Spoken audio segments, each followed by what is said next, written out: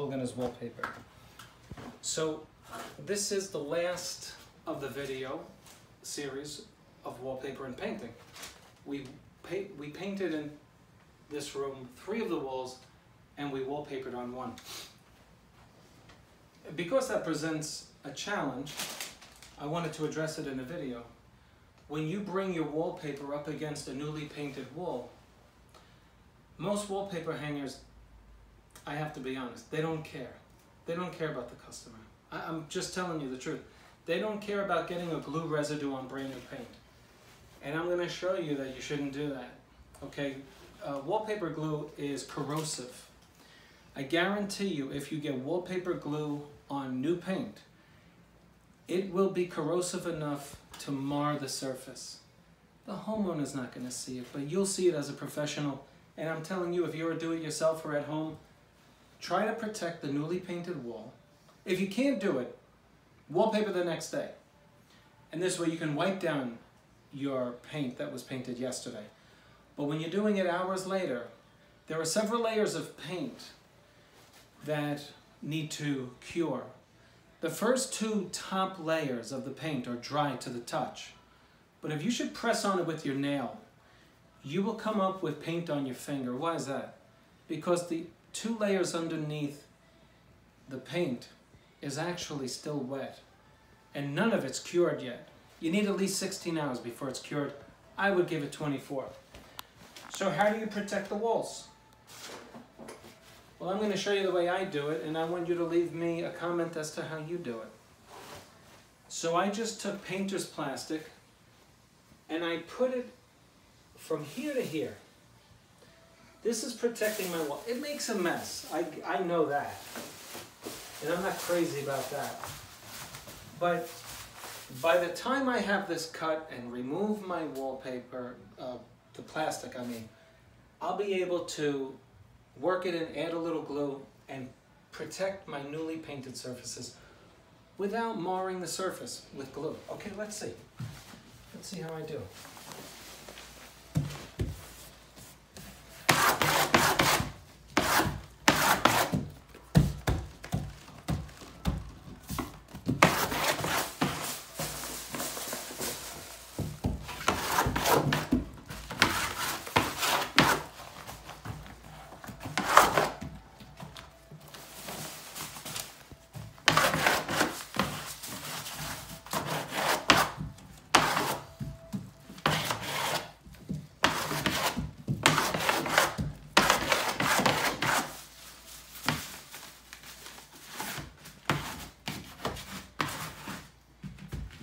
Okay.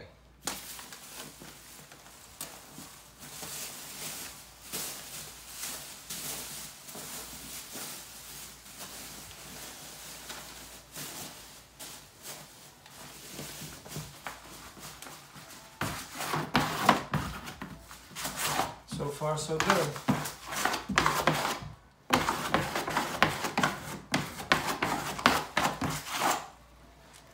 I'm at the point where I'm going to trim this down, and the plastic will no longer be necessary.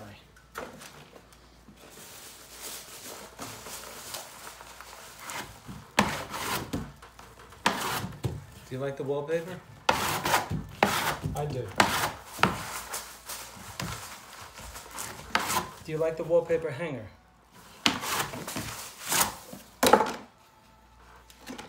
Okay. Okay, I'm going to loosen the stress on my plastic so that I can get my paper right into the corner.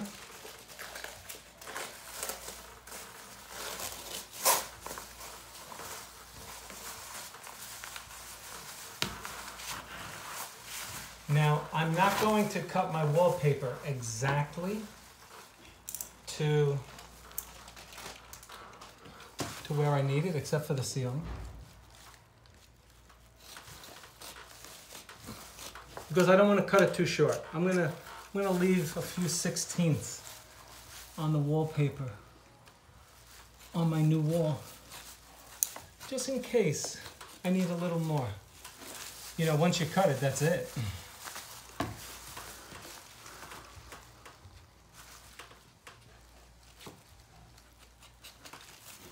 All right.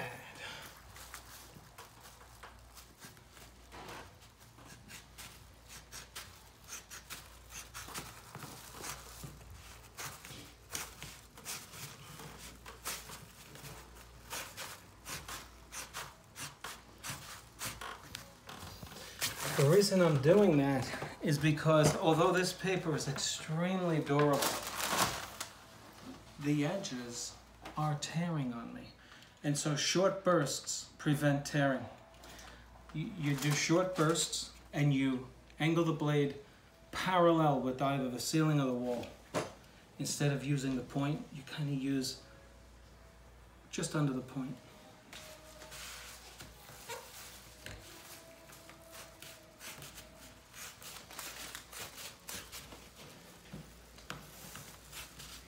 My cameraman got engaged, so he's as happy as a honeybee.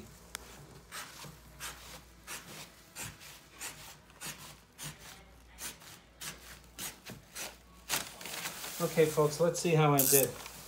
Remember, the plastic may look messy. I get it, I know that. But we're trying to prevent a bigger mess.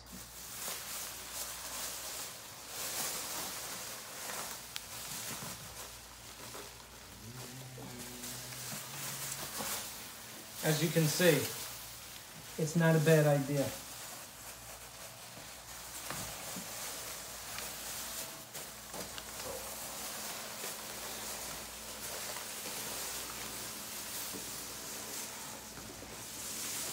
Okay.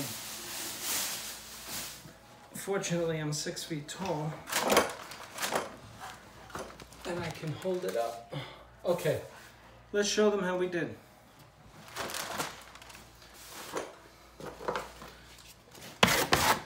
As you can see, I left about 2 to 3/16 of an inch of my wallpaper onto the wall because with the plastic, I wasn't sure where the edge was, so I don't want to overcut it. But don't just wing it and get wallpaper glue all over your new wall. If you can't do this, wait for tomorrow and wallpaper the thing tomorrow.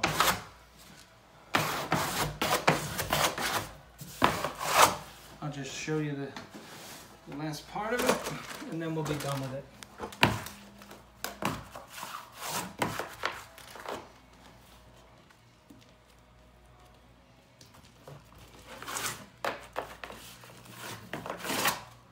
Okay, there you have it. This is Spencer Colgan from Spencer Colgan is Wallpaper. Click on like, please, subscribe to my channel, share with a friend, and leave a comment as to how you do this in your wallpaper projects. Thanks for watching. I'll see you on the next one.